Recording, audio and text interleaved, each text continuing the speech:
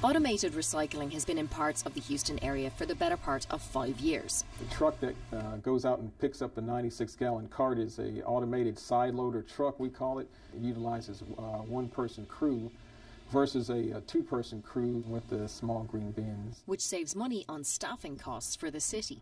It also benefits you as the larger bin on wheels allows glass to be recycled, something that wasn't permitted under the non-automated programme.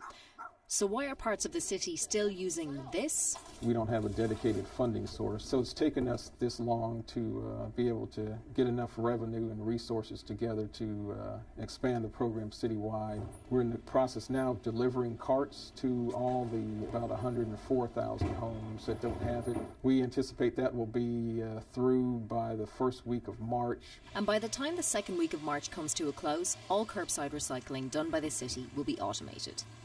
Carts were first distributed to neighbourhoods who showed high demand for the service, but since that time, pockets in each of the city's 11 districts have made the switch.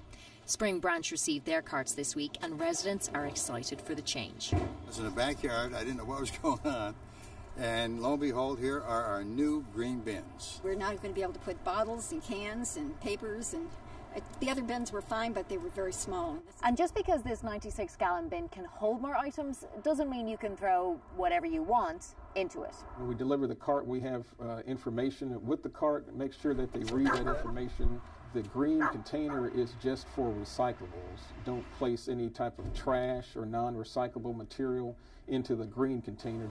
But the city is currently doing studies on whether or not it's feasible to combine trash and recycling into a single bin. For Houston Public Media News, I'm Edel Howland.